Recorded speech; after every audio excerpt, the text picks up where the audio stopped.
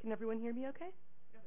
Great, cool. So let's get started. Feel free to scooch up if you want in the back of the room or, you know, stay in the back of the room. Either way. All right. So this is my talk on the switch as a server. Why should you listen to me? I am Leslie Carr.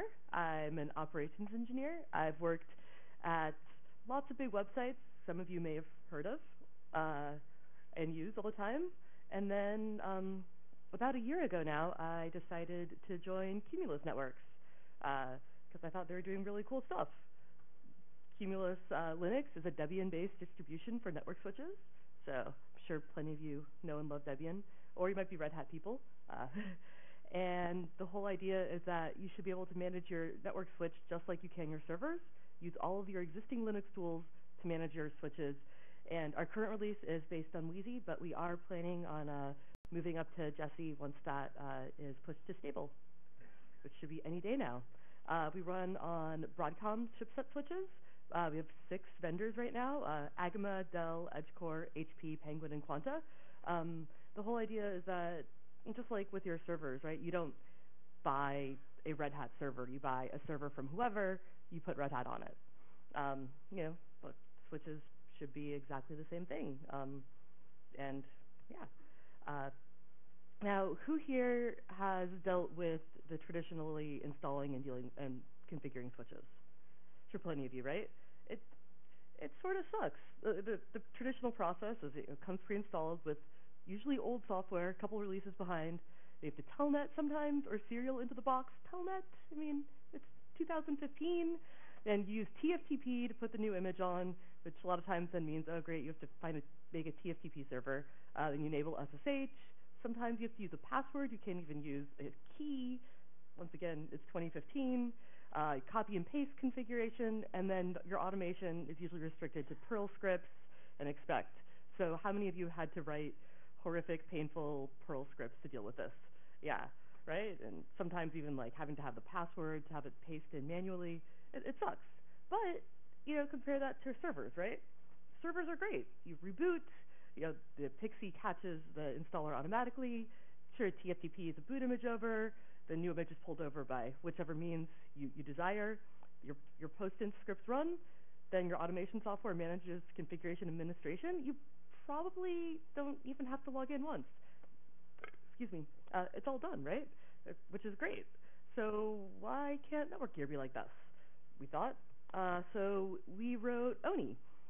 It's a network OS installer, discovery and execution, sort of, it's BIOS, Pixie, Kickstarter, all in one. We use BusyBox, and it has been donated to the Open Compute Project, so anyone can use it, open source. If you go to oni.org, you can see all the documentation, download everything. So the installation process with Oni is much more like a server process, right? It has a discover process, looks for installer. It will try USB if you have a USB stick plugged into the front of the box, or DHCP, IPv6, neighbor discovery, or it also will try to TFTP to a well-known statically configured address. It will then search for the file name and try to execute that installer. So it will look for starting at oni-installer the hardware, and there's a whole waterfall you can look up on oni.org.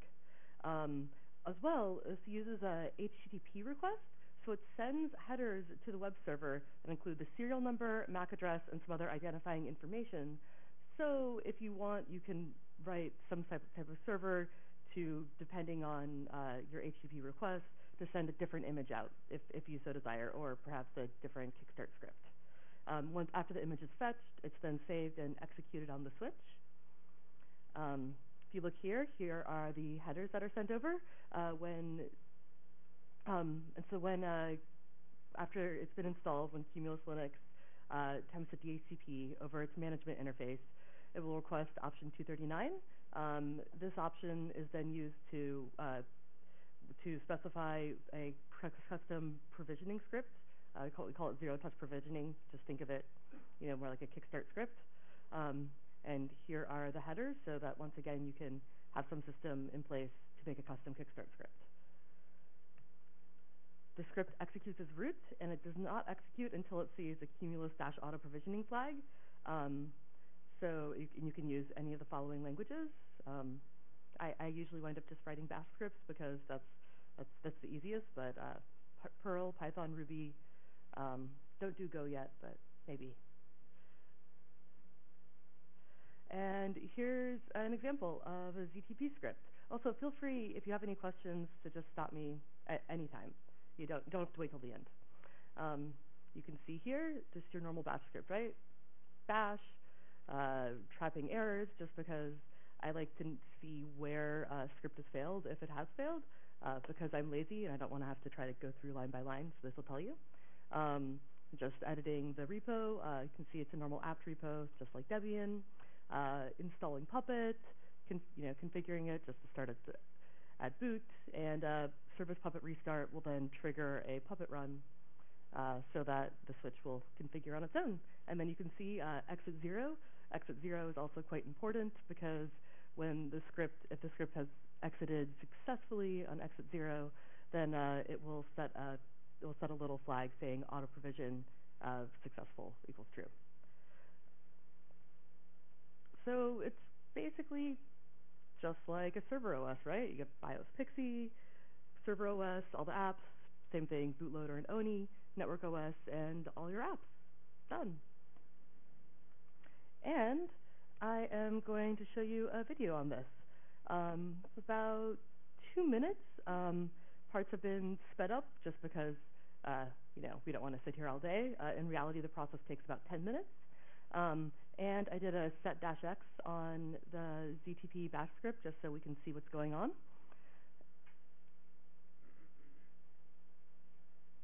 So here we go, rebooting the system. You can see, looks like just your normal BIOS bootloader. The platform there, it just has a little platform detection that's set in firmware. So it double checks that when you set an ONI installer file, that it is a supported platform, especially because there's PowerPC and x86, and if you try to install one on the other, it will just fail. So you can see it was DHCPing, requesting the file. You can see right there it's formatting the hard drive, something everyone is quite familiar with. The ONI installer file actually is basically just a little bash script before the binary. If you unpack any ONI installer file, you'll just see, you see the bash script and then the lovely blob of letters that is the binary. It installs, and there's 2 image slots in all the switches. It's something, server land, you never have a primary and backup, but in network gear, it's a very traditional thing. So if you have a upgrade that goes wrong, you can roll back to the other partition. We just use partitions. So then you also can mount the other partition if you want, just so you can have the file system. There you go. You see it's installed and it's running. And if you see there is the ZTP script. And there you go. Done. Yay. And then I also have it doing an apt-get update and upgrade automatically. So as everyone is used to that, and now done. And I did service Puppet, so I could then show you the next step without Puppet automatically going. Because we're Debian-based, we can do everything via Puppet, users, interface configuration, and routing software. I'm using Quagga in these examples, but you can use Bird, ExaBGP. You could write your own if you really are a glutton for punishment. This will take about a minute.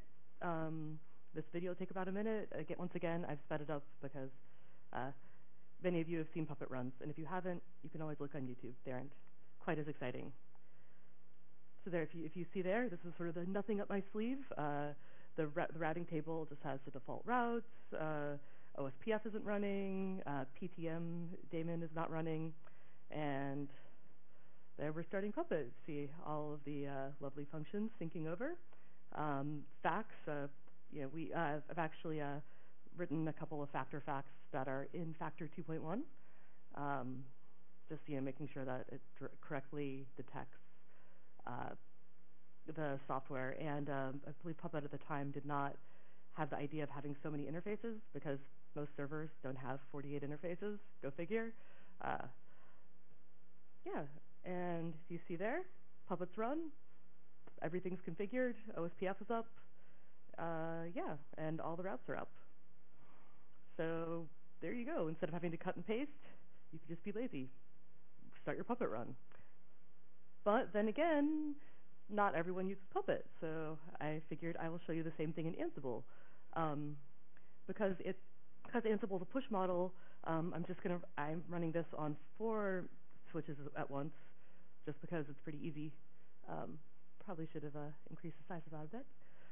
Yeah, so once again, you can see on all the switches, nothing is running. They only have management routes.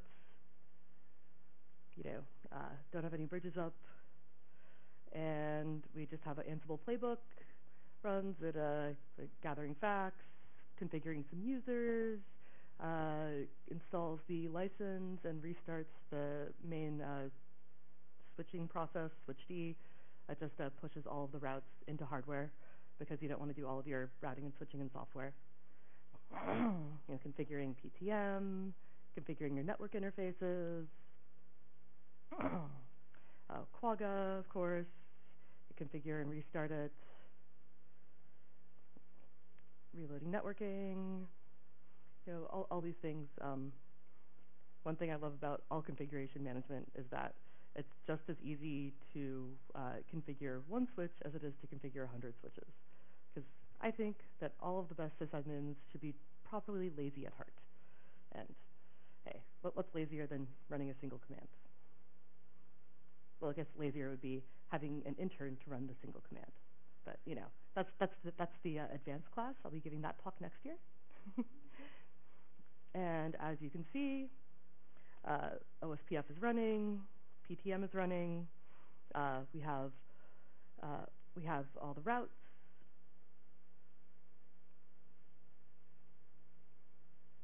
And there you go. You just set up your new data center.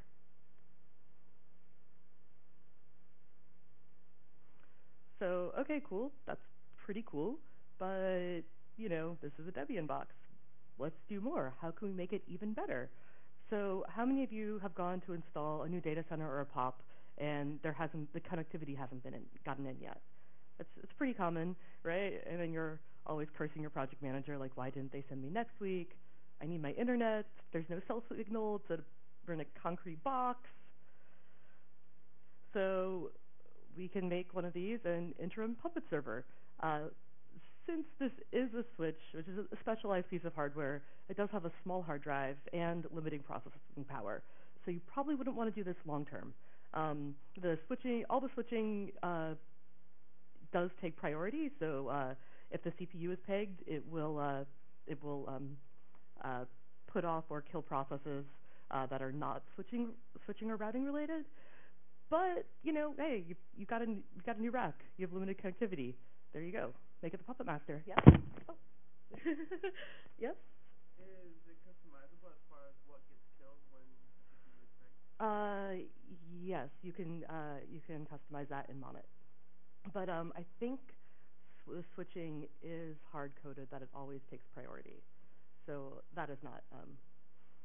And if you would prefer to have a Puppet Master take priority, then you should probably just buy a server. But yeah, so here's the topology I'm showing. You can see just 2 switches. We're just having one as the Puppet Master. And this video is going to be about 30 seconds. It took about 2 minutes in reality, but once again, don't want to have to wait all day. So if you see on the left, there's I believe that's the Apache logs for the Puppet Master, and then on the right is the switch. And I'm using pmux because I like pmux. Switched from screen a little while ago. So there you go. See it syncing over all the files, sending over lots of information, configuring everything, and done. And then let's say, all right, you're still in the data center, waiting for your friend to get back. What else can you do? You can have some fun. Look at this. You can play Tetris. And I did speed this video up just to make me look like a better Tetris player. All right, so awesome.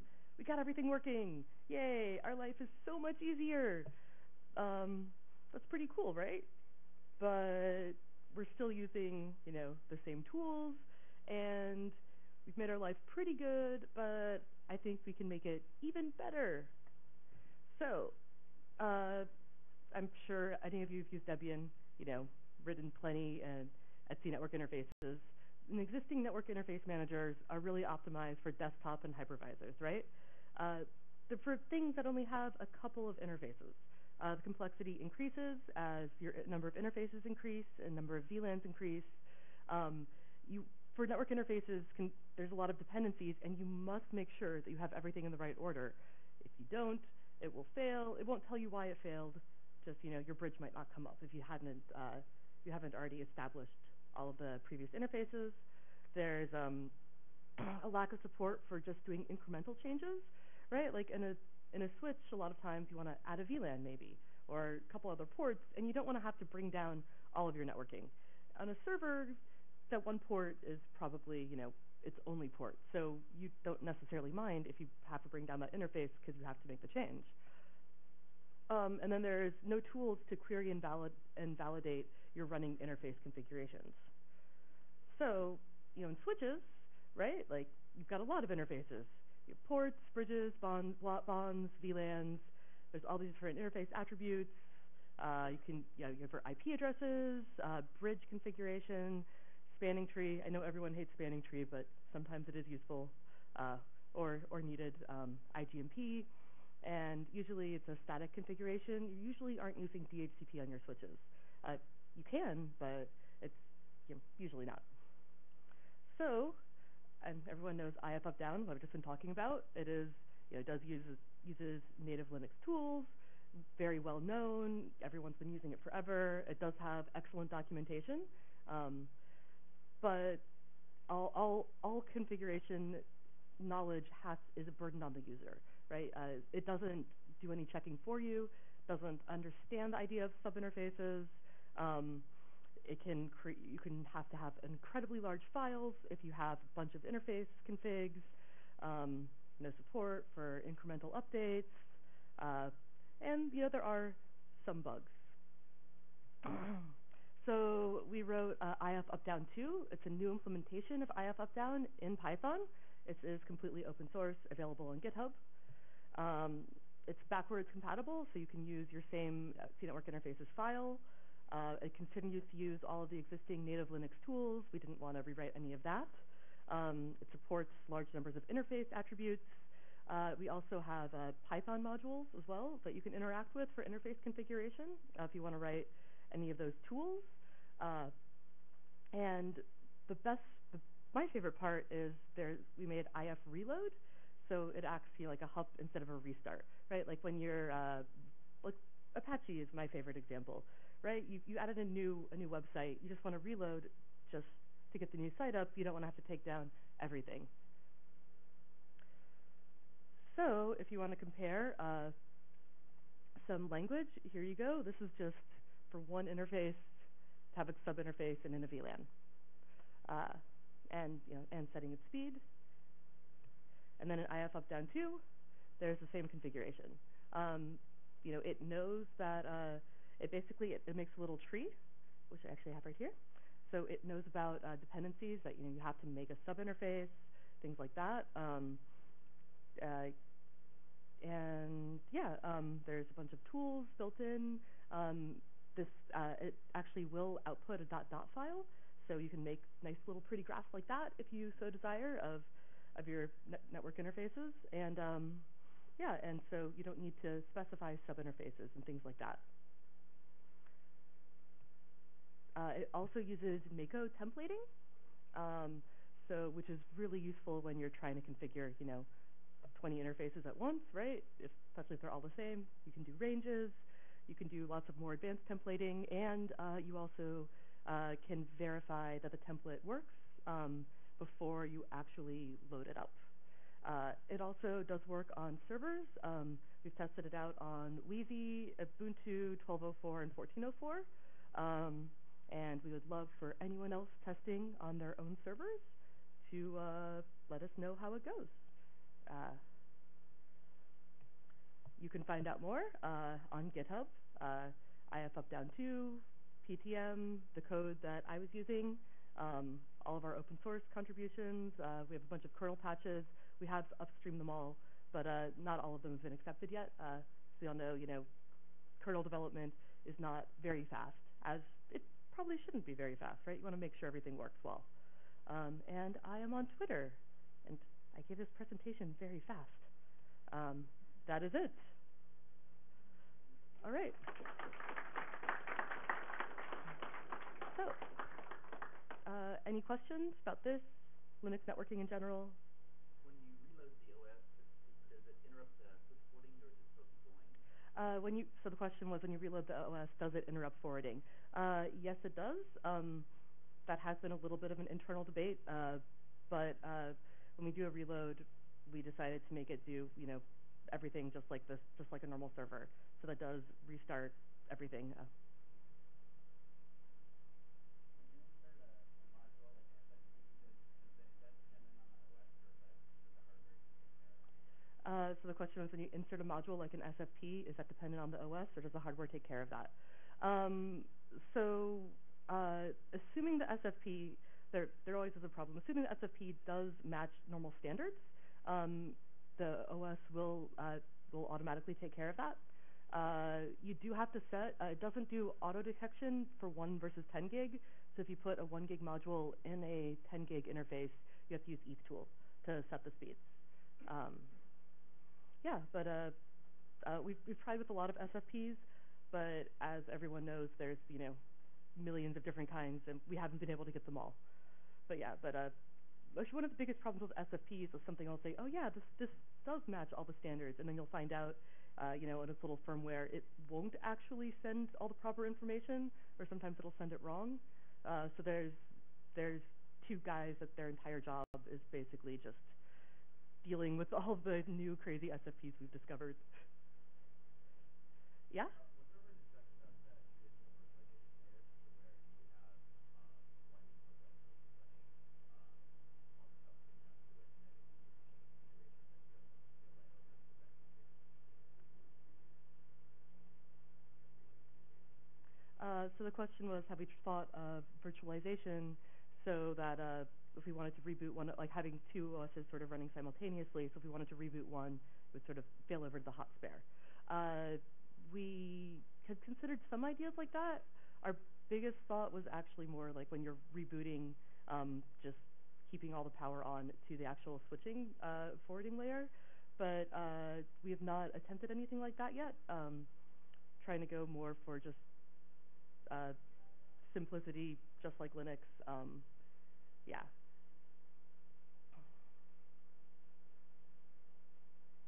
Is it primarily layer 2? Is it primarily layer 2? Nope, we do layer 3. Routing, OSPF, BGP, all of that. I personally like layer 3 networks a bit better, using using the sort of cloth-leaf spine topology, just because I've been bitten by spanning tree and loops and things like that in my past plenty, and someone plugging into the wrong port, and then all of a sudden you have a loop, and yeah. Is there any plans for application aware? So what do you mean specifically by application aware? Being able to set specific rules per application. Okay. No, you can use QoS, but we do not have any per application. Yeah. So you could use QoS, and you could use IP tables to mark something coming from a port as QoS, whatever. Yeah. So does IP tables operate on the switching hardware at that point, or is it still within the kernel? So IP tables does operate on the switching hardware. So what we do is we use IP tables, and then then the tool sort of translates it into the Broadcom languages and then pushes that down to hardware. Because, you know, if we had to try to do IP tables at line rate in the CPU, we would need a very powerful CPU. Okay, so follow up. Does that mean that you can create basically a stateful firewall with it? Yes, so the Broadcom chipset does have a limited amount of state memory, so I would not recommend a stateful firewall. Stateless, totally, but you know, but there's just there's chipset limitations. So it definitely is not best for a stateful firewall. I get a different specialized hardware for that.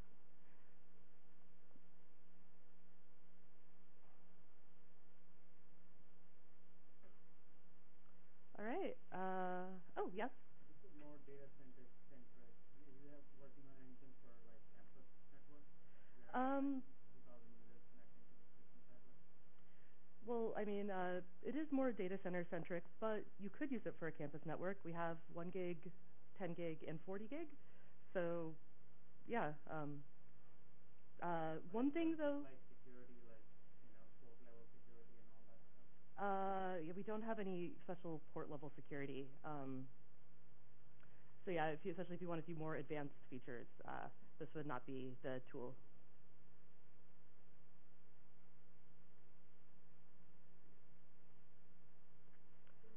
All right, awesome. Yeah. Thank you everyone for showing up.